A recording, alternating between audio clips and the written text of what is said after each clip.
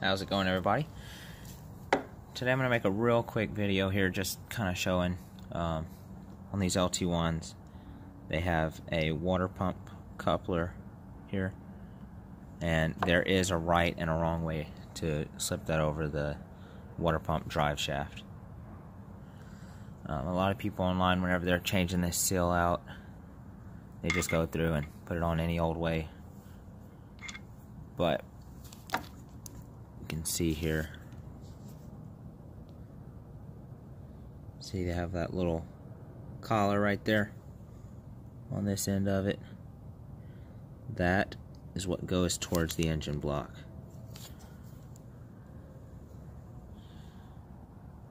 So this side is completely smooth. Mine's got a little ring there just from how it runs, but you can actually see that right there is a little collar, and that, whenever you're slipping that on the engine, is the side that goes towards the engine.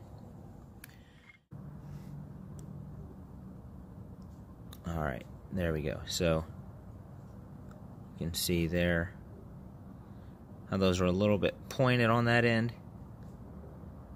This is the end with the little collar deal.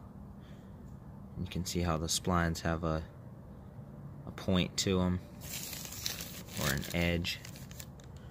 But if you flip this over,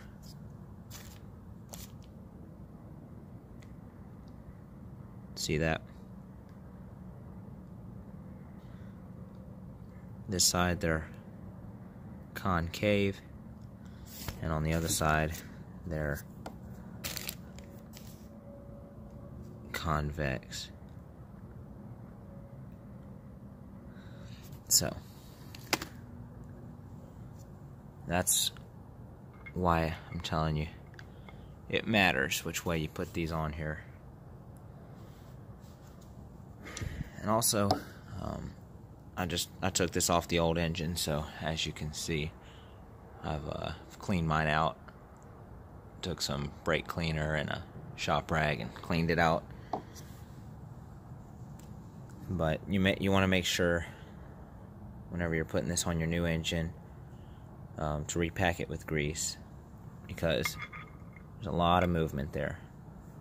That shaft, the drive shaft, is moving inside of this coupler, and then this is splined into the water pump, so there's constant movement there. So you want to have that packed up with grease good,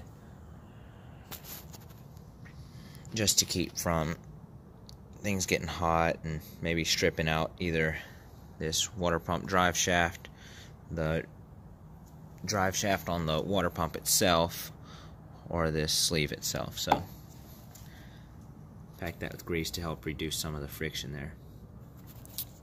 Just figured I'd make a quick video, because I've seen a lot of people that put those on there wrong and they don't really know the difference, and I don't know how that is down the road, whether that causes problems or not. But I'll throw up a picture here with my in my factory service manual here.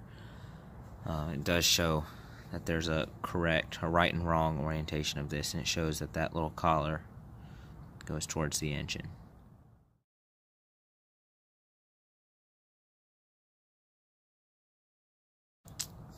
Alrighty, hope that helped y'all out. Thank y'all.